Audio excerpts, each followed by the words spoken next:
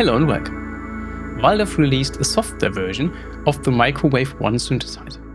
It's a faithful recreation of the hardware from 1989.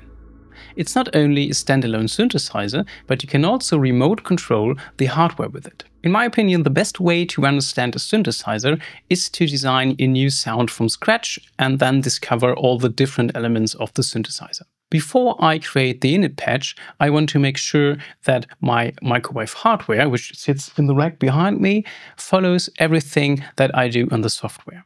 So to enable the remote control mode, I click on the menu, go to Show Hardware Control. Here I need to activate the right input and also select the live mode. I set up my DAW to have the software plugin on the left side and the hardware playing on the right side.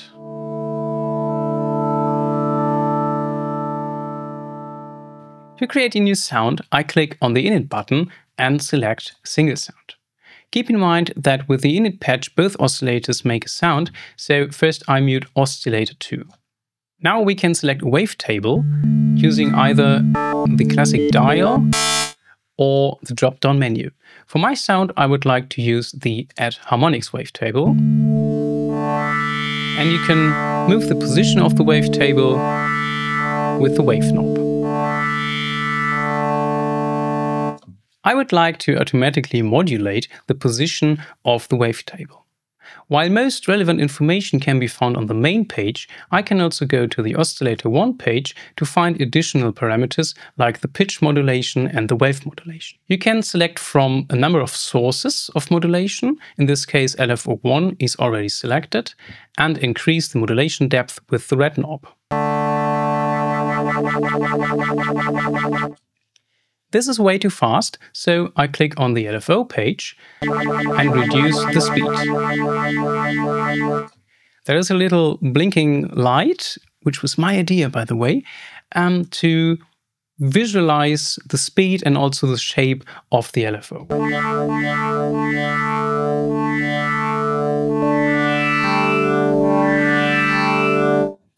The LFO of the microwave is always polyphonic or global. In polyphonic mode, each note triggers a new waveform, but in global mode, all of the 8 voices are being modulated with the same LFO. Let's listen to what we already got on the hardware.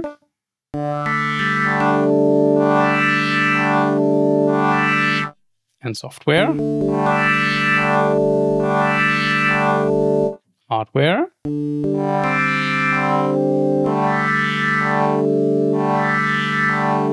And software.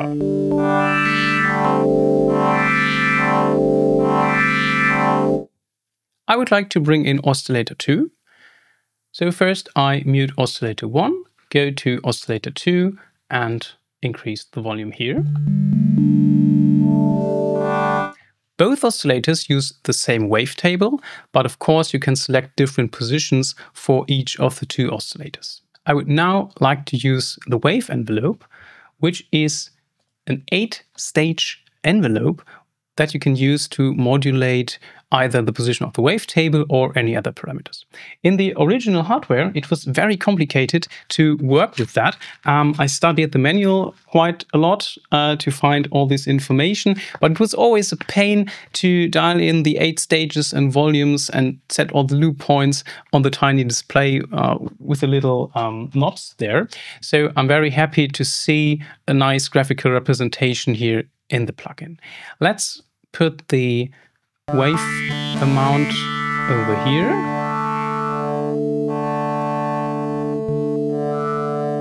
And you see that there is always a little dot running, so you can check what you're doing. By default, the wave envelope is set to 2 stages, but you can, of course, increase it up to 8 stages. Let's create something maybe like this.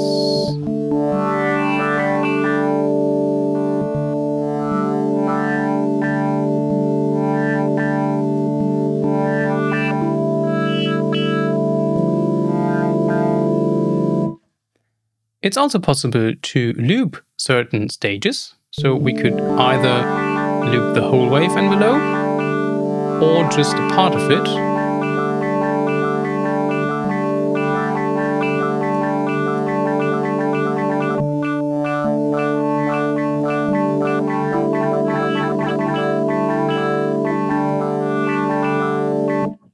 Since we would like to have a pad sound in the end, I will now change some parameters of the volume envelope. By the way, you can always either just click something here with the mouse or use the knobs.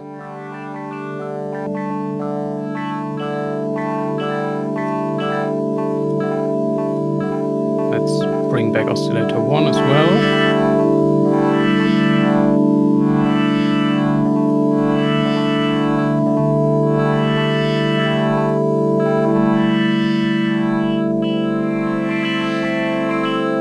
It would be nice to have some modulation of the stereo field, so I go to the filter page, select LFO2 as source and increase the modulation here. A bit slower.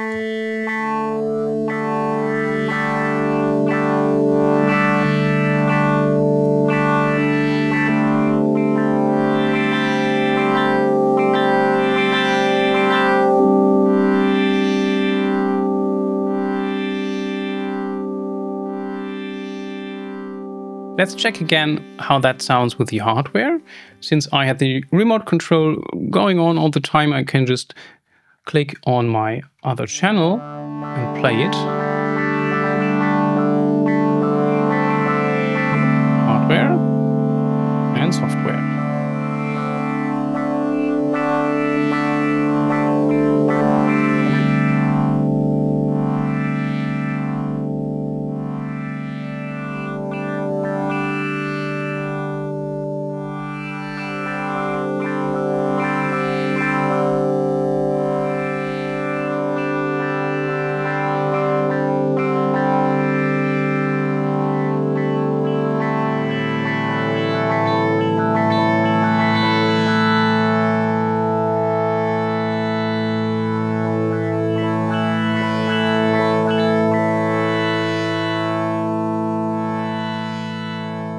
The microwave came with a 24 dB low-pass filter, which we can access on the filter page. This filter is very characteristic, especially if you add resonance to it.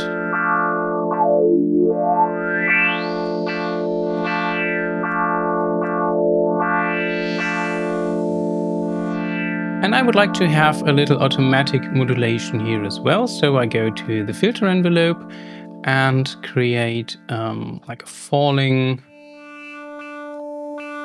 envelope, which gives me some nice flavor to that pad sound.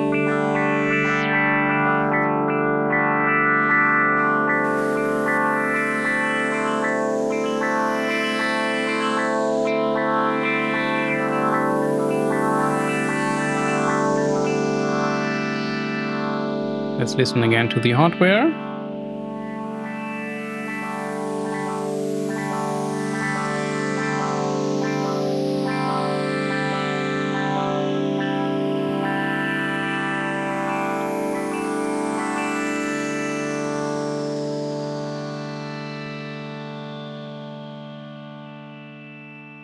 There are a few more tweaks to the filter which I would like to show you. The original microwave was released in 2 revisions which had different filter chips, and you can select between them by clicking on the revision button and select either A or B.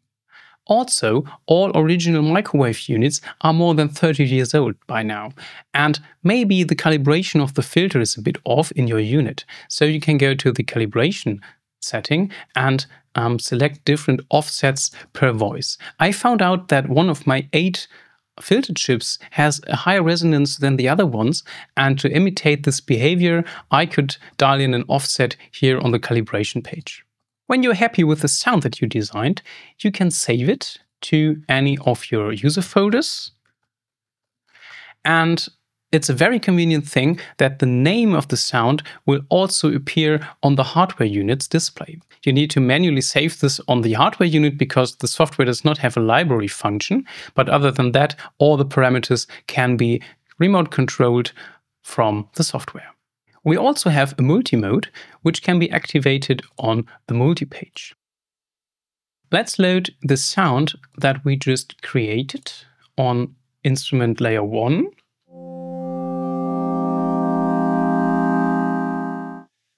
And load another sound to layer 2.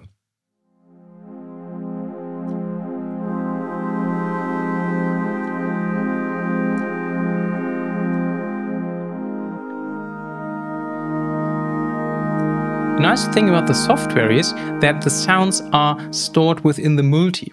On the hardware, you always had to make sure that the multi was not using a different single patch. So if you changed a single patch, you could break your multi patch. But in this case, if I made changes to one of those two sounds, the multi would still be untouched because the parameters are stored within the multi. Designing your own sounds is a lot of fun, but of course you would also like to have access to all the original sounds, right? So you are lucky because we have all the sound sets which came with the original Waldorf microwave. Software, again the hardware.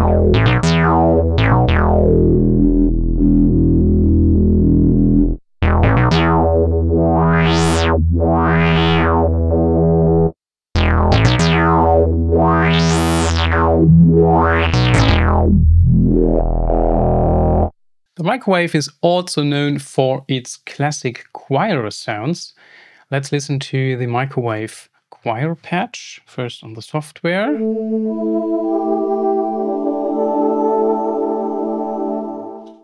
And on the hardware.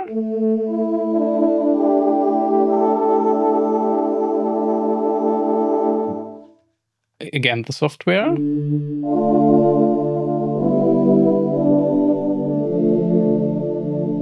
If you want to use more sounds that are not included in the factory library, you can import them in the menu either as sysx file or MIDI file.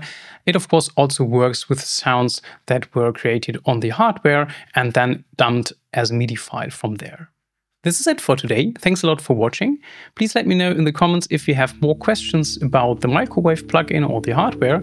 I will probably do another live stream or video about this synthesizer soon.